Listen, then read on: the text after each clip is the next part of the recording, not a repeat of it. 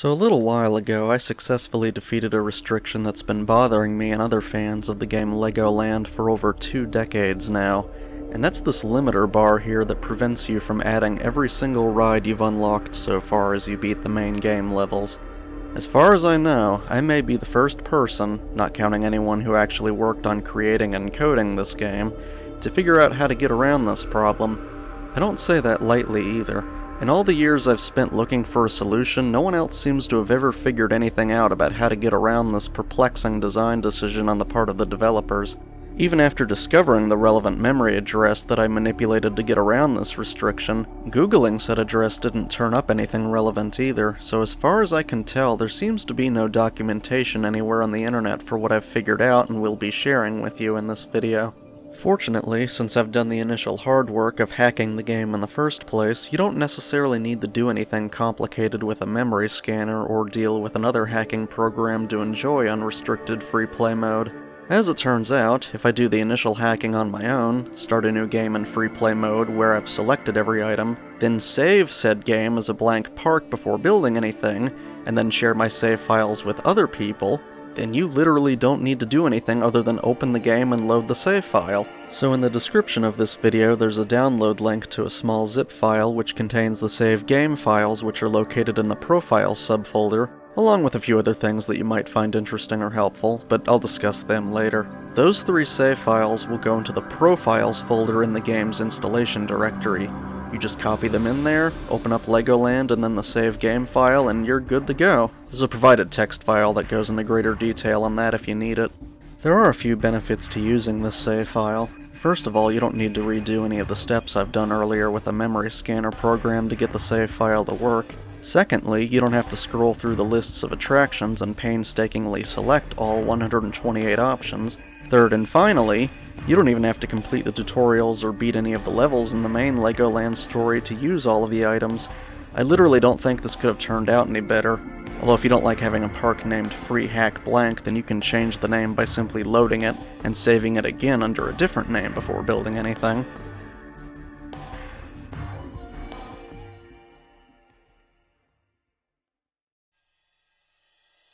So here's my own free play map that I made with all the items. I might have been able to do a better job if I had really tried to think everything out, but this was primarily meant to be a demonstration that this whole thing works. A proof of concept, if you will. So I have all 10 of my mini-lands squeezed into the southwest corner, and I also made a small pathway maze using the hedges. I'd like to see more people make hedge mazes, honestly. But this one section of the park alone shows that this hack works, as you wouldn't even be able to add all 10 mini-lands in free play mode under normal circumstances. I have the tower restaurant surrounded by water from the boating school, also an aesthetic I like. And I can have the log flume ride with every single attachment now if I want, when under normal circumstances this entire attraction, with all the add-ons, would cost you almost half of the limiter bar's capacity. And then after that, there's the rest of the western-themed area to explore because I didn't have to sacrifice any variety just for that one large multi-part ride. I also made a sensory coaster. I'm not super great at making roller coasters, and I didn't find the methods for adjusting track height to be very intuitive. Although then again, I may not have tried very hard, but that's what I've got. Now I mostly just clustered stuff into their own areas based on the 4 main themes, but I went ahead and duplicated a few LEGOLAND themed kiosks and restaurants around other themed areas too, just so no one goes hungry or thirsty in any of the areas. It's rather a shame there isn't a greater food variety in all of the different themes. I also have the power plants, simply because I can, without consequences, so of course I'm gonna put them here anyways after finally being able to have a truly unrestricted free play mode experience. Side point, but I don't know why all free play maps have to have this obstruction near the middle of the land area though. It's kind of annoying. But anyways, I think I've made my point here well enough. I'm just glad that there turned out to be a way to do this at all. I just can't wrap my mind around why they imposed this limit on the player, or why they made the game fart in your general direction if you try to exceed the limit. Now I mentioned earlier how I used a memory scanner program for the initial hacking, and that tool can also show you various numbers as well in real time, such as how many points each item is worth when selecting it from the menu. I'll get into the technical details of how all that works later, but for now we'll put aside how I figured out these numbers and just talk about some statistics for fun. For example, the limiter bar has a capacity of 20,000 points, so how many of those bars would you need to be able to add all these rides? Well, if you were to add up the values for every single ride, piece of scenery, etc., you would end up with 103,528 points. So you'd need just a little more than 5 full parks to fit all that, which really goes to show how much of a hindrance this built-in restriction was. Like I said earlier, you couldn't even make a park with just the 10 mini-lands, as they would all take up a total of 24,758 points. So if you were adding them sequentially, you would only be able to fit the first 8 mini-lands before hitting a roadblock, and those first 8 would add up to 18,040 points. Now then, we know that some attractions have larger values that fill up the limiter bar more than others. So I wondered, what are our top 3 largest rides in terms of how many points they're worth? Well, the Gold Wash gets a bronze at 5,130 points. The Adventurer's Plane Ride comes in second with a massive 7,116 points. And finally, at number 1, the most expensive / bloated attraction in the whole game, the Carousel. Yep, probably the simplest and most iconic old-school type of ride you could find at any amusement park, and it costs 7,958 points. That alone is just under 40% of the limiter bar's capacity. Although now that I think about it, carousels can be some of the most artistic-looking pieces in a park, and hiring that kind of talent certainly costs money, but I doubt they thought that deeply about it. So anyways, these 3 rides add up to 20,204 points, or about 101% of the total amount of points that you can use for a single park. Even if the game was merciful and could fit all those in for you, you wouldn't even have enough room for scenery. As a point of contrast, flowers only use up 19 points, and a water barrel is 14 points. Or if you want to do a comparison with other rides, the Space Tower ride is 408 points, which would only eat up about 2% of the capacity of the limiter bar. The Driving School and Boating School are 759 and 660 points respectively, if you include all the smaller add-ons for those attractions, and those are both potentially much more massive and complex than the Carousel. I was also going to list the 3 smallest items, but it's a 7-way tie. All of these items are 12 points each, and they're also all smaller components of larger rides such as the castle-themed sensory coaster. So the 7 smallest items are the following: the Visitor Crossing, Boating School Waterway, Jungle Cruise Water, Coaster Track Piece, Low Track Piece, Tall Track Piece, and the Path Track Piece are all tied for the lowest number of points that contribute to the limiter bar. Even if we ignore the raw amount of how many limiter points certain items cost on their own, it still doesn't always make a whole lot of sense in some other contexts. But just to rant briefly about the power stations as a point of contrast first, since free play mode has neither monetary nor power restrictions, it's a common practice to just ignore those 2 items since they're not needed to keep the park functioning now, so they unnecessarily added points to your limiter bar unless you just really valued them for aesthetic reasons.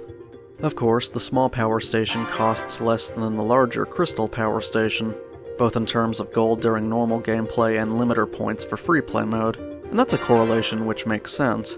But what about, say, the mini dinosaur? Well, at 765 points, it costs more than the dinosaur and big dinosaur combined at 329 and 383 points respectively, which would be a total of 712 points together, even though the cost in gold increases as you might expect with the size of the dinosaur attraction.